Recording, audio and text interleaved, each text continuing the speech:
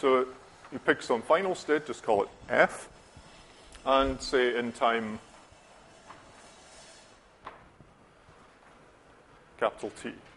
Okay, so that's a well-defined question.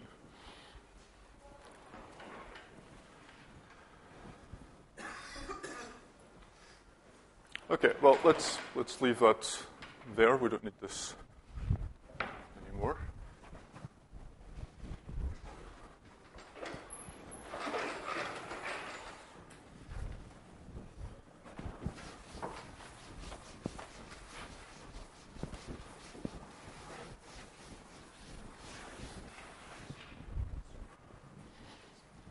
Okay, so how do we write that? So basically we want to write that amplitude, A. So what happens, our initial state, which is I, so evolves, and evolves according to the Hamiltonian. So this state turns into, after time t, you take an exponential minus I over h bar Hamiltonian times the time t. So that's what the state becomes after this time t. Okay, so is everyone familiar with that? Is everyone happy? Yeah? Some people are not. So this is equivalent, if you do it in terms of wave functions, this is equivalent to integrating Schrodinger's equation. So you start with a wave function which describes this state at time 0, and then you have a Schrodinger equation is a differential equation, you integrate that, and it gives you the state at some later time t. So this is basically just the integrated version. So if you like, actually, I could sort of briefly, perhaps it's useful to briefly remind people. So if you have a state psi, so this is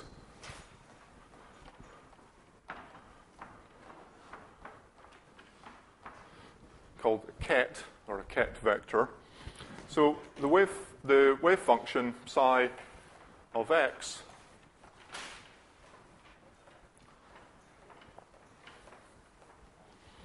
is defined in this way. And what this means, this here, so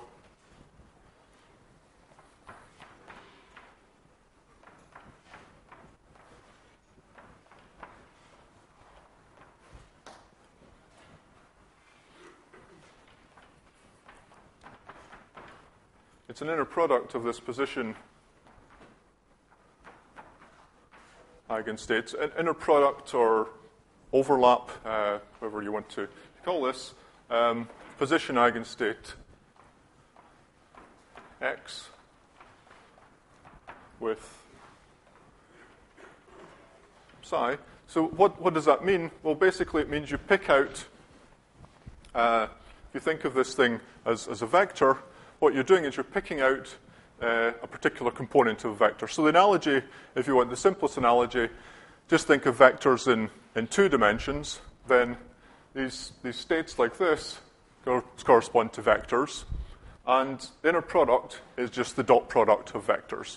So if you like, when you take an inner product, you're basically picking out the component of one vector along the direction of another vector. So what you're doing here, you're taking some arbitrary vector psi, and you're picking out its component along the direction of this vector x. And x being a position eigenstate means x is something with a definite position, which we called x here.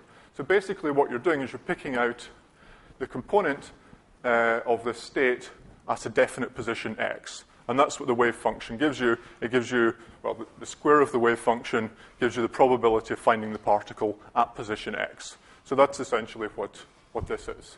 So, as I say, there's a little more detail in some notes that I can give out for those of you who need it afterwards. But that's the basic idea. Okay, and, well, time evolution then, which I guess we also need.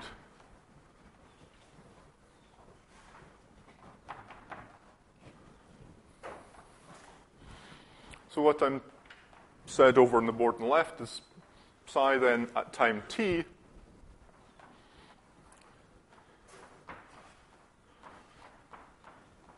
is this exponential of the Hamiltonian acting on the state at time 0. So that's just basically what I've said that state evolves into over there, using a little t here. And you see, if you just differentiate that, so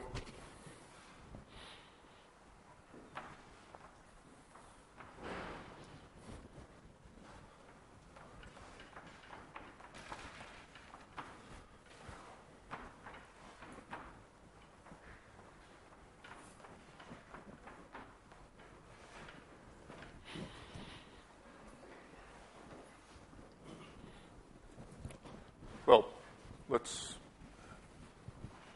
okay, slightly long way to write it. So why don't I just, so I meant to just be sketching it.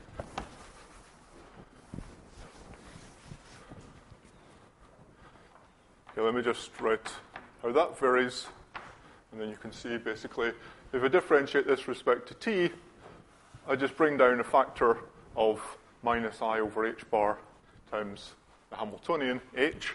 So if I put a factor of I h bar over here, cancels this bit that I bring down, and so I just get the Hamiltonian.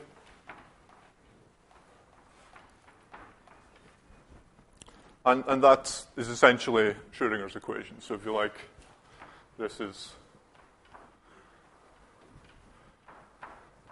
p squared over 2m.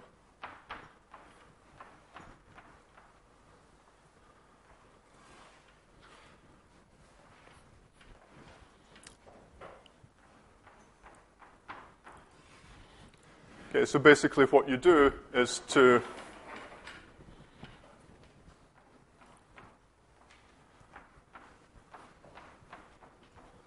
go between the two. The state psi can be transformed into the wave function.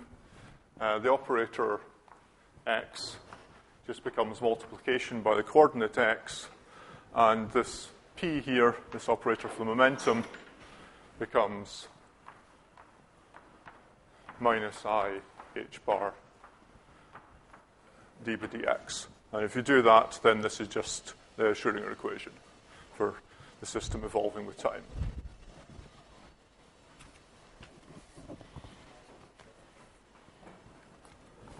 Okay, so that's just a quick sketch of that. Okay, so what happens here? Well, we start with this initial state, and it evolves with time. This is the operator that takes it forward in time. So that's the initial state now after a time t. And the amplitude that we want to calculate is the amplitude for it becoming a final state f. And in other words, that's the overlap of this state with the state f, the final state f. So if you like, this state, we could write it out as a sum, thinking of this as some sort of vector. If I thought of that as a vector, some operator like this is like a rotation of the vector, and then ask what's the component of that new thing along some other vector. So this is the way to imagine this thing. The simplest way, these are vectors, these are like rotations, and then the inner product is just taking a dot product. So we pick out a component of one vector along the direction of another one. So this, we just take the inner product with that state f. So that's the amplitude that we want to calculate.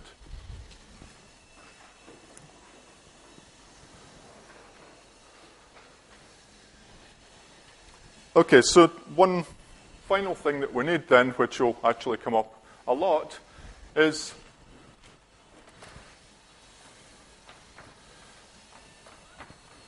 something called spectral representation.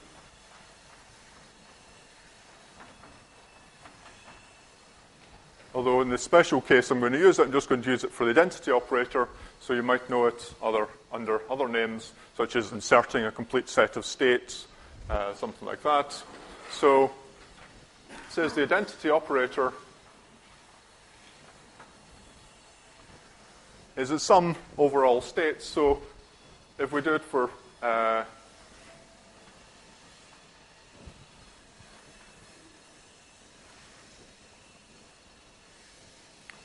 okay, so let's use q for our coordinate rather than x, because it's slightly more conventional when we're dealing with Lagrangian mechanics. And what this says is, so the integral is like a sum because, of course, q now is just a real variable. So we're just thinking one dimension, q is just a coordinate along a line. So an integral is just summing over all possible q's of this here. Now, if you want to see why, okay, how many people are familiar with that statement? Not everyone. Okay, good. That's fine. So,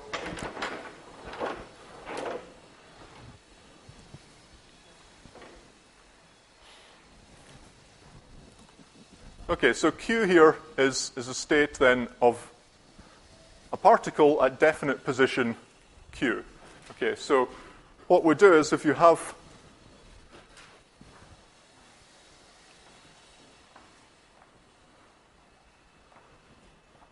an inner product, so one at position Q and one at position Q prime, then you know that states then which are eigenstates with different eigenvalues are orthogonal to each other. So is that a familiar statement to most people? Yeah?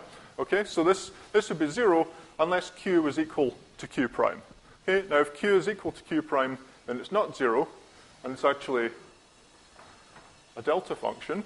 So, okay, so if we have a discrete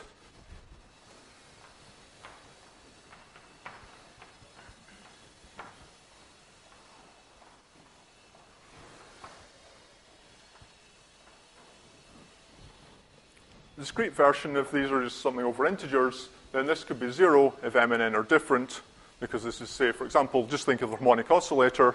You know, you've got energy eigenstates, and the energies are labeled by some integer in quantum mechanics. Now, if these are different energy eigenstates, then they're orthogonal to each other, or there's no overlap between them, and so you get 0. But if they're the same, then that's just how you normalize the state. And so you can normalize it so you get 1. So this is just the Kronecker delta, which gives you 1 here. Now, how many people are familiar with this delta function? How many people are not familiar with that? Okay, 1 or 2. Okay, so the idea here, the property is essentially by sum over n, delta m n. If I have some vector with components labeled by n, for example, if I sum over all n, then obviously this thing is equal to 0 unless m equals n. And so if I sum over all values of n, I'm always getting 0, except for the special case when n is equal to m, where this is 1, and that's fm. So this is what we get there. Now this is just different. What you should think here is when you have a continuous variable, this Kronecker delta gets replaced by this delta function, and summations get replaced by integrals. So it's almost exactly the same thing. The property here is that an integral over all values of q, for example,